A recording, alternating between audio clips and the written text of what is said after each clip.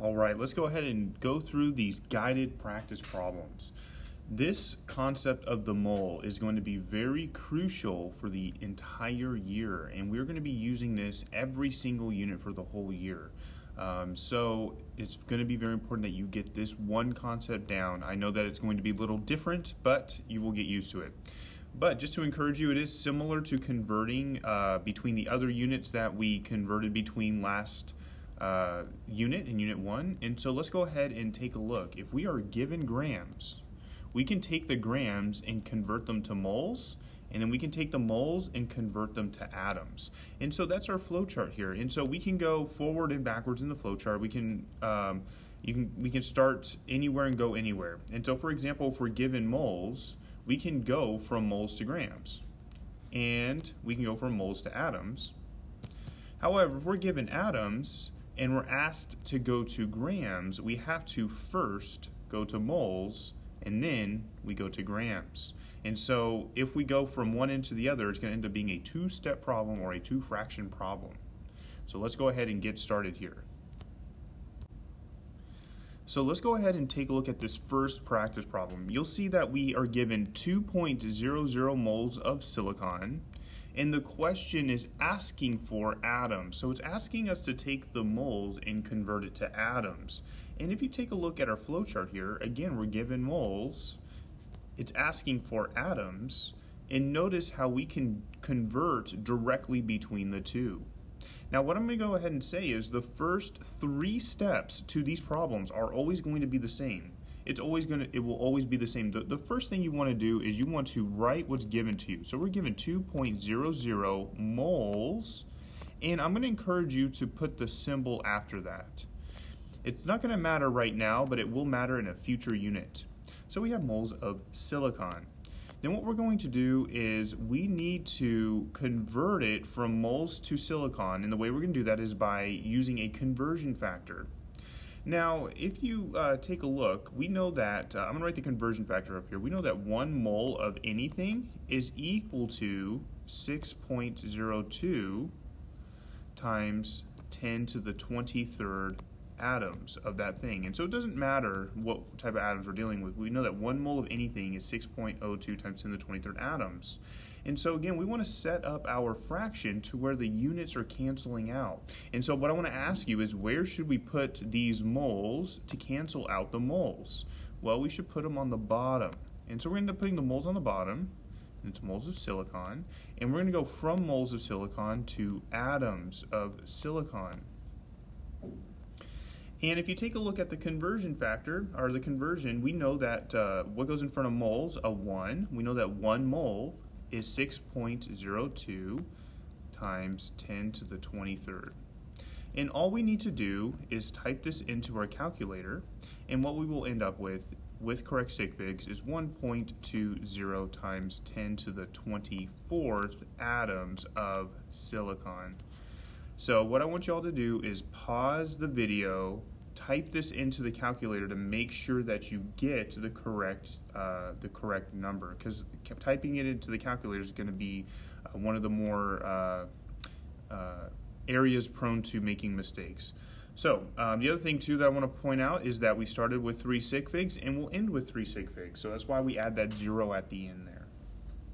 All right, let's go ahead and take a look at this next one here. So we have 27.7 grams of silicon. So now it's giving us grams of silicon, and it's asking for moles of silicon. So in this situation, I'm going to go ahead and erase this here. In this situation, we are given grams, and it's asking for moles. And something we need to keep in mind is we know that 1 mole, notice how 1 goes in front of moles there, is equal to, and I'm going to put the molar mass, is equal to the molar mass in grams. Now the molar mass, where do we get this molar mass?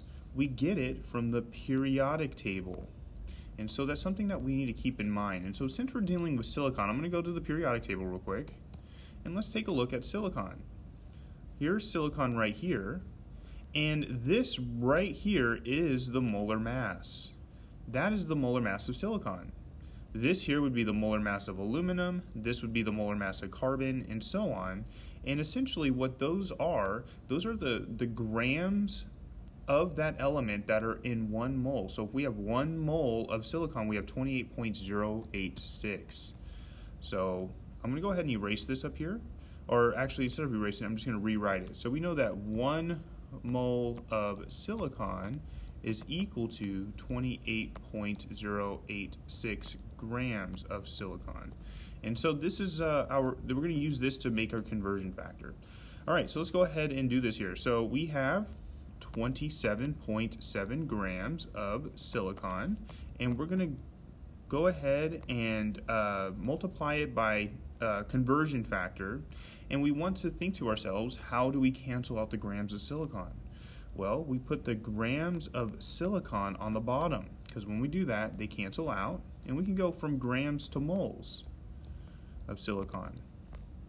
Now notice we can do that because according to this flow chart here, we can go from grams to moles. They're right next to each other. And now we can use this, this information up here. We know that 1 mole is equal to 28.086 grams of silicon. So all we need to do is type that in our calculator and get the right answer. And when we type that in the calculator ends up giving us 0.986256. Except there's 2 things wrong with this. All right, so there's 2 things wrong. The first thing is the number of sig figs. Notice how we start with 3 sig figs, so that means we need to end with 3 sig figs. So what we do is we round off this last part here. The other thing that's wrong is we're missing the units. And notice how the grams have canceled and we're left with moles of silicon.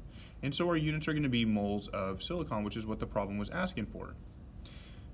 And let's not forget to box our answer and put a smiley face, just because we're happy. All right, so if you take a look at the first 2 problems, notice how they're both one conversion. They're one fraction problems. And that's because we can go directly between grams and moles, and we can go directly between atoms and moles. But notice this next one here. Notice this next one, and I'm going to go ahead and erase the top here. The next one, if you take a look at it, this one is asking for atoms, and it's giving us grams. So it's giving us grams, and it's asking for atoms. And in this situation, you cannot go directly between grams and atoms. We have to take the grams and go to moles, and then we have to take the moles and go to atoms. And so we need to make sure that we convert to the moles first. Now we can do this in one setup to where we're going to end up having 2 conversion factors. So first off, we're going to write what's given to us. So we're given 78.2 grams, and it's grams of O2. And we're going to then multiply it by some conversion factor. And to cancel out the grams, you need to put the grams on the bottom, because when you do that, they cancel. Now, I'm going to go ahead and color code this because I think it'll help see. Now we're going to go from grams to moles, because we can go from grams to moles. Now, when we go from grams to moles, we're not done yet. If we were to have stopped here, we would end at moles, but we need to actually go one more step because the problem wants us to go all the way to atoms, and so we need to multiply it by another conversion factor. And then where do we put the moles to cancel out the moles? We put the moles on the bottom, and so when you put the moles on the bottom, they end up canceling. And we can now go from moles to atoms. And just a disclaimer, it's technically molecules, but we'll talk about that later. But anyways, we can go from moles to atoms. So if you take a look at our setup here, we ended up having to do 2 conversions. We first went from grams to moles because we cannot go from grams to atoms, but we can go from grams to moles. We then went from moles to atoms. And so what we're then going to do is fill in the numbers now. Now notice what the conversion factor is between moles and atoms. We know that 1 mole is 6.02 times 10 to the 23rd atoms. All right? And then the conversion factor for moles between moles and grams is 1 mole is the molar mass in grams. Well, again, we get the molar mass from the periodic table. So let's go ahead and take a look at the periodic table here. And let's take a look at oxygen. Here's oxygen. Oxygen has a molar mass of 15.999, and so let's go ahead and go back here. So again, oxygen has a molar mass of 15.999, except we don't have one oxygen, we have two, because oxygen is a Hofbrinkel. And again, Hofbrinkels are elements that, when they are alone by themselves, will not just have one but two. And so because there's two oxygens, we need to multiply the molar mass by 2. And so we need to take the 15.999, which is on the periodic table here, and multiply it by 2. And when we do that, we end up getting that 1 mole is equal to 31.998 grams of oxygen gas. Now all we need to do is type this in the calculator. You take this number here and you multiply it by the top numbers, and then you divide it by the bottom numbers, and go ahead and type that in your calculator to see if you get the right answer. And what we will end up with is 1.47 times 10 to the 23rd, 24th atoms of oxygen gas. And that is our answer. So again, make sure you're able to type that in the calculator. We all have different calculators, and I will be talking about how to do this in class. So let's go ahead and move on to the next problems here. So these are part of the independent practice problems, but I did want to show you how to set up more of these, all right? And so what I'm going to encourage you to do is pause this video to set up number 4. So I want you to set up number 4. You know, make sure that you can actually do it. So go ahead and do that, pause the video, set up number 4, and then when you are done, watch this, and I'm going to go through these a little bit faster. All right, so we're asked to calculate the grams, and we're given atoms. So again, we're given atoms, we're asked to calculate the grams. Now the atoms, we cannot go directly between atoms and grams. We have to go from atoms to moles, and then moles to grams. And so we need to go from, again, atoms to moles and moles to grams. And so let's go ahead and do this. So we have 1.20 times 10 to the 24th atoms of zinc. And we need to multiply by a conversion factor. And notice how this first part is always going to be the same. It's actually really straightforward. And the more you practice it, the more it'll get easy. So notice how I set this up. You always will end up putting this unit on the bottom here, because what happens is they cancel out. Now we're given atoms, and notice how we can go from atoms to moles. The other thing I want to do is point out how you can go backwards in the flowchart. There's not a forward or backwards. You can go either direction. And then we're going to go from atoms to moles first. That's moles of zinc. And then what we need to do is we need to go one more step to where we go from moles of zinc to grams of zinc. Because again, the moles, we don't want the moles. We put them on the bottom to cancel them out. And then we go from moles to grams. Now I'm going to go ahead and give you a hint here. What is always going to go in front of moles? A 1 will always go in front of moles, because we know that 1 mole is equal to the molar mass in grams, and we know that 1 mole is equal to Avogadro's number, which is 6.02 times 10 to the 23rd. And so we know that 1 mole is equal to whatever. And so a 1 will always go in front of moles. In fact, a 1 will always go in front of moles for the most of the year until the middle of next semester. So just keep that in mind. A 1 will always go in front of moles. So when we go from moles to atoms, so notice how, what do we use when we go between moles and atoms? What do we use? We use Avogadro's number. So we use Avogadro's number, which is 6.02 times 10 to the 23rd. What do we use when we go between grams and moles? What do we use? Well, we use the molar mass. And so the molar mass we find on the periodic table. And so let's go ahead and take a look at the periodic table. Here's zinc.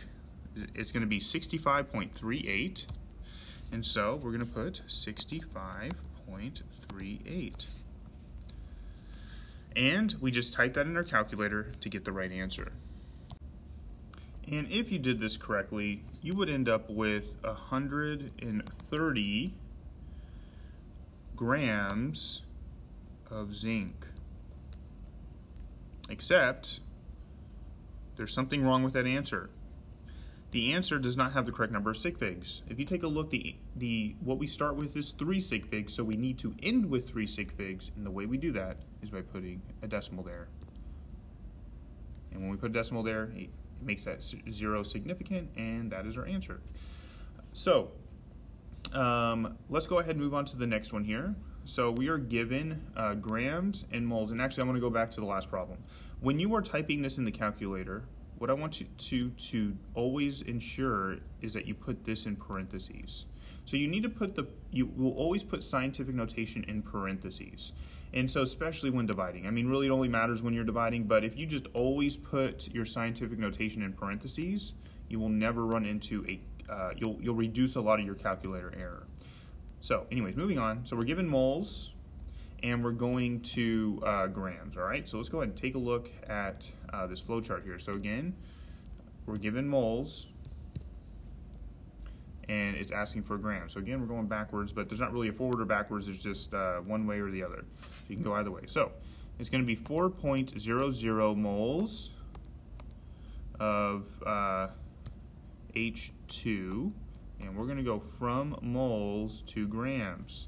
And we know that 1 mole is going to be the molar mass of hydrogen gas, which is going to be on the periodic table.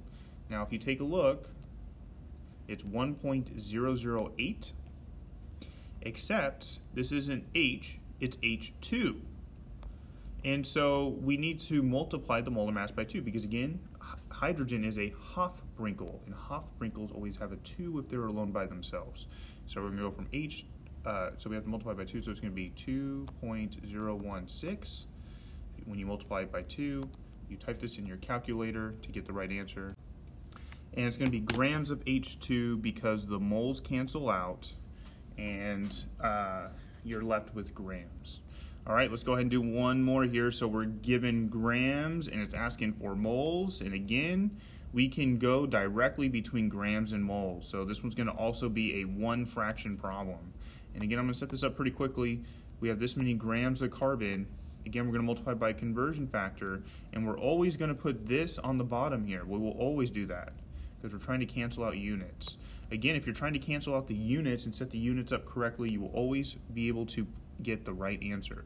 And so we're going to go from grams to moles, and we know that 1 mole is when we go between grams and moles, we know we use the molar mass here. So again, when we go between grams and moles, we use the molar mass, which again is on the periodic table. So let's go ahead and take a look at the periodic table here, and you'll see that carbon is 12.011.